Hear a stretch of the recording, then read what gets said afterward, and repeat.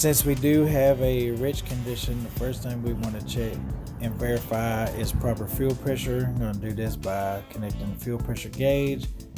Once you verify the fuel pressure is correct, you'll want to turn the key off, check for bleed back.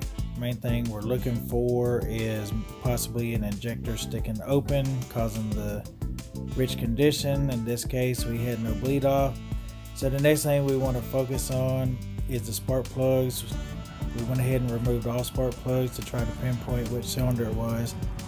In this case, it was all cylinders, so that tells me it's going to be a fuel delivery issue, too much fuel. So the next thing we want to check is the coolant temperature sensor.